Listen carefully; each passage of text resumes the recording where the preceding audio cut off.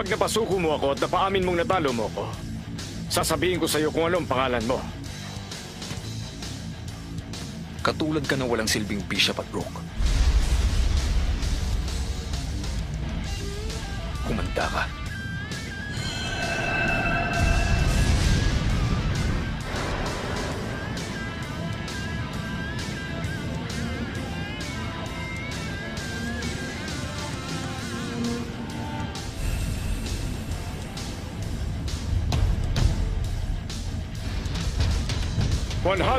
Guanyin Bodhisattva! 99th hand!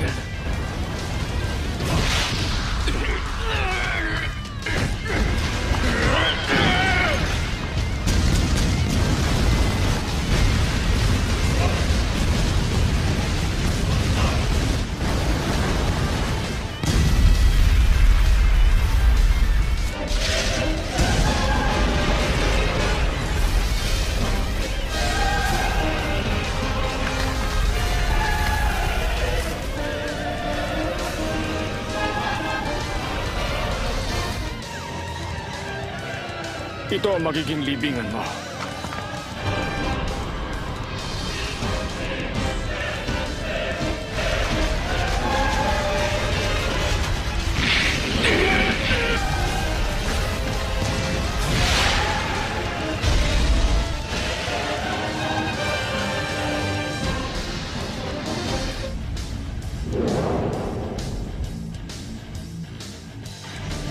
Nagpapasalamat ako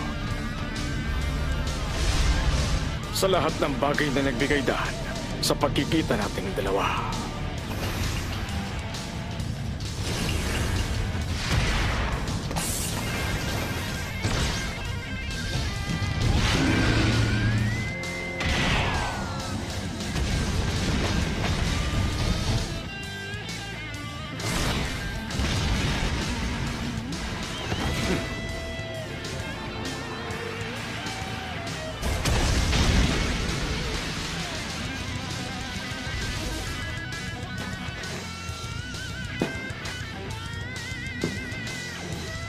Sa kabila ng lahat, halos hindi siya nasugatan.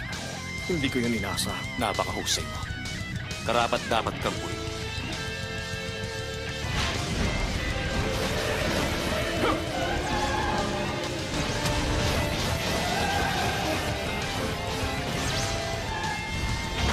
Hindi ako dapat magpadala sa bilis ng kamay niya. Siguradong may pattern ng mga dalawang ito. Kailangan ko lang magtsaga. Ang mahanap ang tama at nag-iisang parayo. At ang malagyan ito ng sinunod. Ito ang ngayon. Huwag ka munang malalagutan ng hininga hanggat hindi pa ako nagtatagumpay!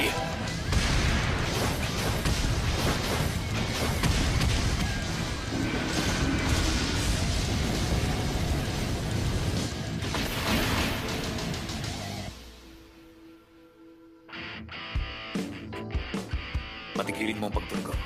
Tapos sabihin mo sa akin ang pangalan ko.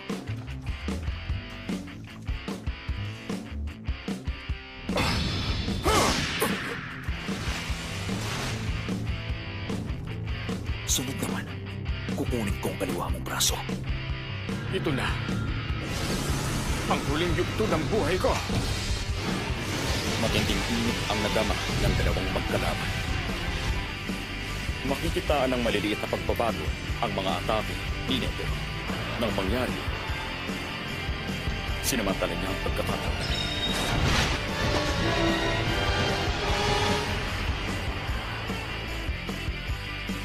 Ano ang pangalan ko? Haring Langgam. Ang panalangin, nagmumula sa puso. Kung nasa wasto ang kalagayan ng puso, nagiging emosyon ito. Ang zero hand ng 100 type Guanyin Bodhisattva, saan itong pinapalot ang farm ng pag-ibig na busino at ganap. Ang kabuuan ng lahat ng aura ni Netero ay naging isang yun at walang awa itong sumabog.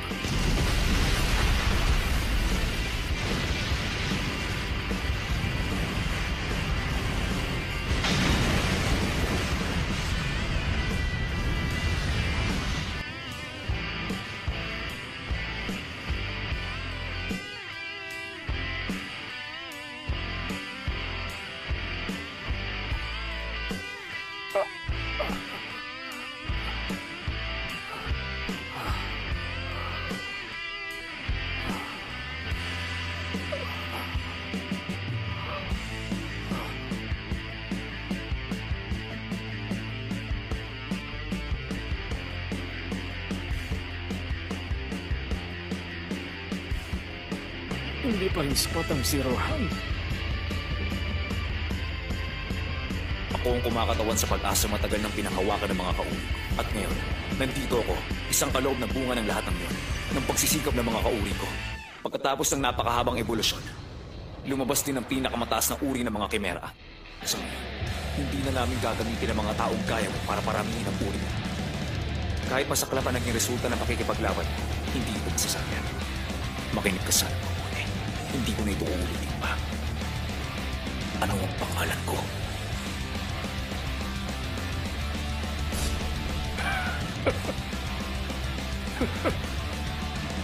Huwag mong maliitin ang lahi ng mga tao, Meruem!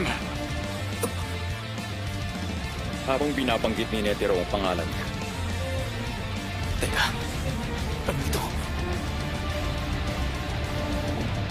Wala ka naiintindihan tungkol sa mga bagay-bagay. Walang hanggan ng kakayahan ng mga tao na magbago at sumulong.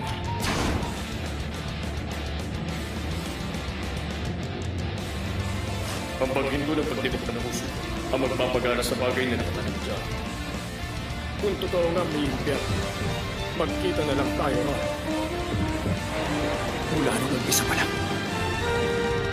Na-checkmate muna ako.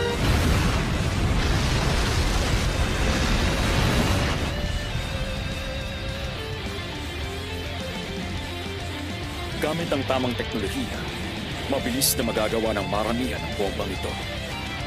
Tinawag itong miniature rose o ang